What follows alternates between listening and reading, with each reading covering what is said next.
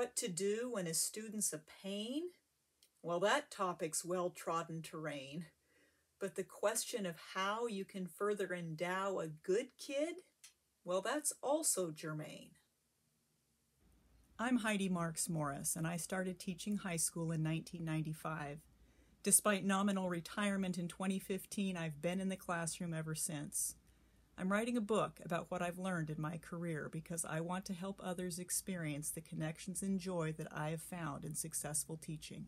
It's called Teaching Matters, and you can sign up for news of it at my website, marksteachingmatters.com. As we've welcomed students back into our classrooms and had in-person instruction again for the first time in more than a year, I've begun to reflect quite a bit on the dynamics that happen with student-to-student interaction and how that can feed or diminish the teacher's role. I want to talk today about good students and good kids and what each of them can contribute or detract from a classroom, and present teachers with the opportunity and some ideas of how to encourage and shape the contribution of those two types of kids. I am much more familiar with the good student from personal experience. I was a student to the core as I went through my K-12 education. I cared very deeply about earning every point, getting every test question right, being the best student in each of my classes. I remember specifically several different parent-teacher conferences where teachers would say things to my mom like, "Heidi is a good student, but I really wish she would participate more in class." And I clearly remember my smoldering resentment at their implication that I should be somehow shouldering their responsibility. Very clearly, I saw in my mind that it was the teacher's job to teach the class and the student's job to absorb that teaching, not to participate. Heavens forbid. I was terrified of the attention of my peers. I did not want to draw any attention to myself, and the suggestion that I was somehow expected or obligated to do just that in my pursuit of my education was anathema to me. Now, I didn't articulate that to any of my teachers, but oh, do I remember thinking that. Now that I am a teacher and I look out into my classroom and I see some of those good students, I have to smile wryly that my expectation is that they will participate in class and not sit there silently and invisibly while I try to carry on my task of teaching.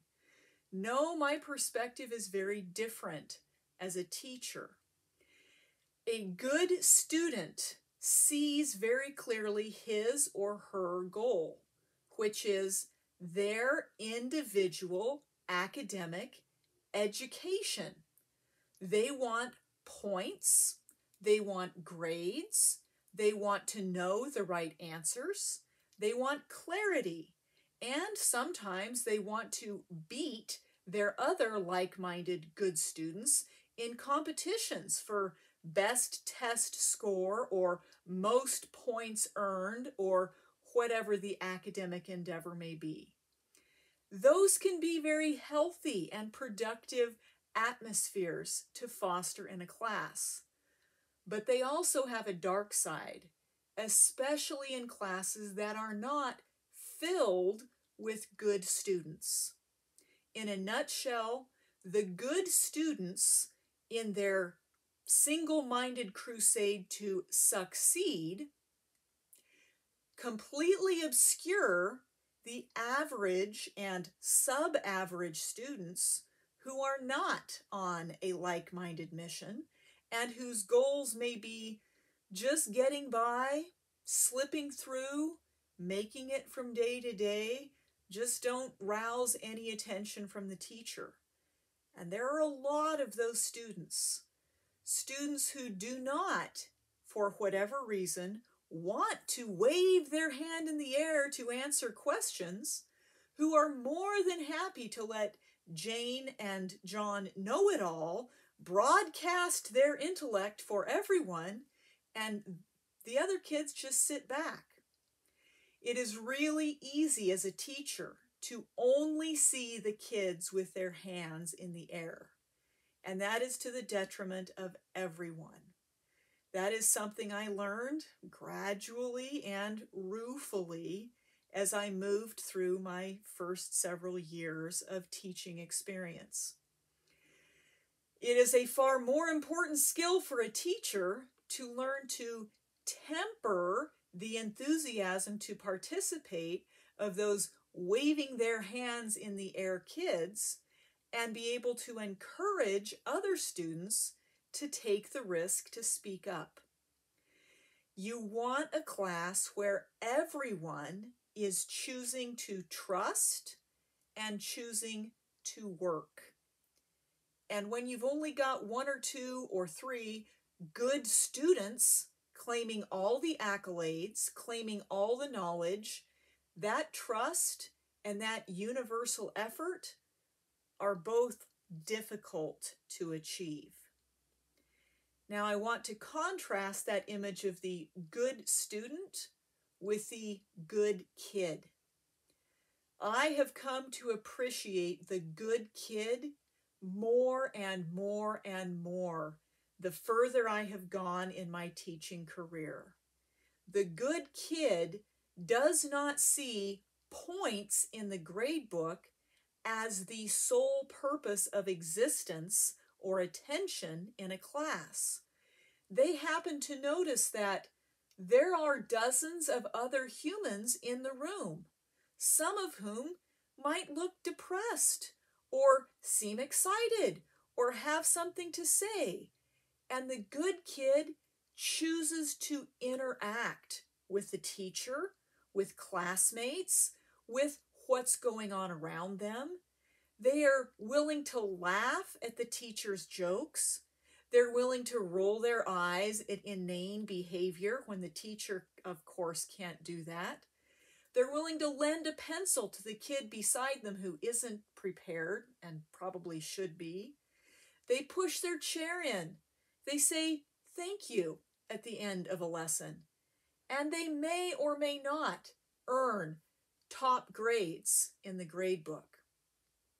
But those good kids are invaluable to a good classroom.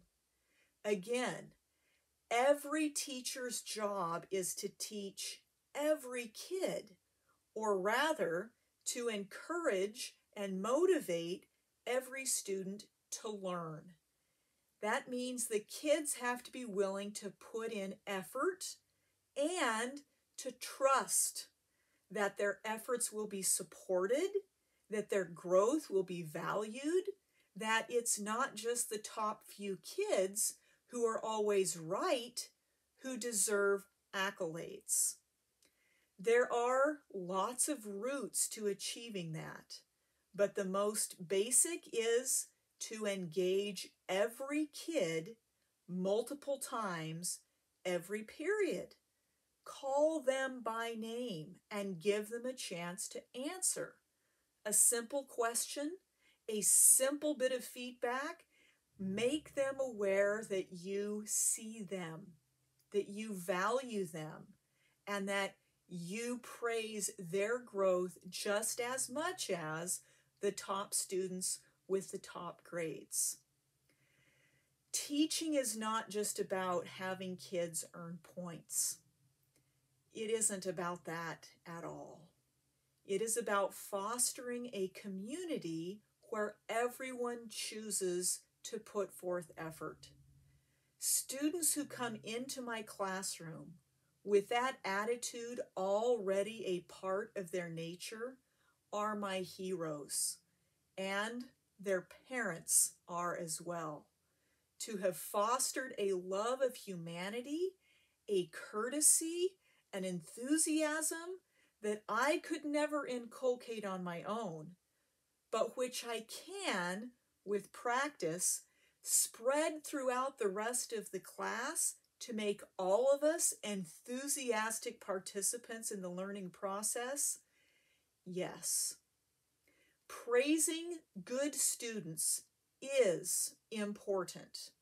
Very often the top students often are not the ones who receive the special notes home, because every teacher assumes, oh, everyone is already praising that student.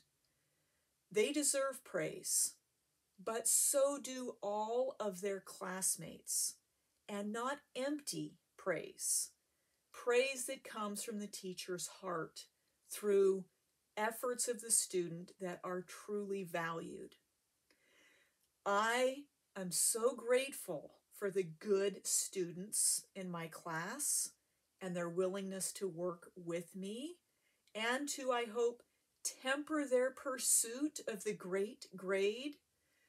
But oh, I am enormously grateful for the good kids who greet me when they come in the room, who engage in a little pre-class conversation, who help me set a model of respect and cheerfulness and camaraderie that other students can emulate when they don't have it within them inherently to present those behaviors. Bad kids, oh, there's stacks and stacks and stacks of advice about what to do about the bad kids. I've only met a very few bad kids in my career, but the good kids and the average kids who can be nurtured into being good kids deserve a lot more of our praise and attention and scholarly directed teacher behavior to bring their best to the forefront.